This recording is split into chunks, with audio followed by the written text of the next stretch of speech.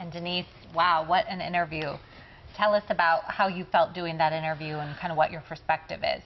Well, I guess I went in there, you know, knowing I'd read about Ray and his childhood. He had a very difficult childhood. He went into a little bit of it there, but extremely difficult. His dad died when he was not even 1 year old, or was just 1 year old.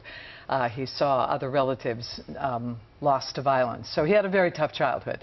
So I'd read about him, but I had never really talked with him or met him. So I went in there, you know, with the perspective, I'm, full disclosure, on the board of an organization that works for domestic violence survivors. So I went in there with a certain need to hold him to the fire, I guess you'd say.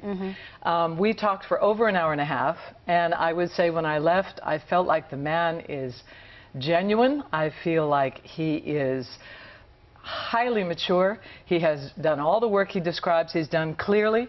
He's still working on himself, and I was very happy to hear, maybe this will summarize it, from a friend who was in the stadium Sunday. I was not lucky enough to be, that apparently they caught his image up on the Jumbotron and the whole stadium cheered and with glee, because I feel the man is now a citizen of our city again.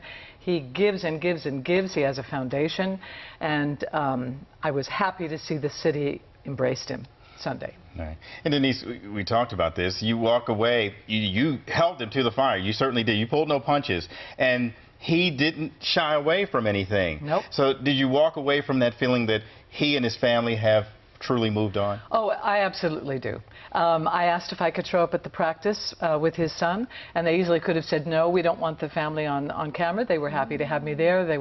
They greeted me warmly, you know. Yeah, absolutely. I mean, he said going into the interview, nothing is off limits.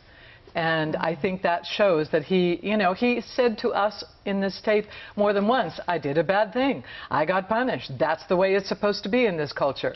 And I think as the world of athletes go, the man really has a lot to teach and to share. And he does he doesn't like to call it motivational speaking, but he goes and he talks to other NFL teams, he talks to college teams, he talks to young people whenever he gets requests. He takes his daughter with him often.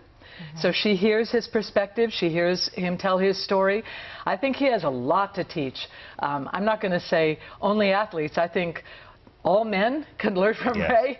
I think we can all learn from Ray on how you forgive yourself and how you move on in life in a mature way. I admire your questions and respect his responses. Yes. You know, definitely. I absolutely respect the man. All right. Thank you so much, Denise. And that full interview with Ray Rice is streaming tonight at 6:30 p.m. Not to mention this football season, Ray Rice is joining Rick Ritter, Alex Glaze, and Mark Viviano for Purple Connection, streaming on CBS News Baltimore. You can stream that show Mondays at 7:30 p.m.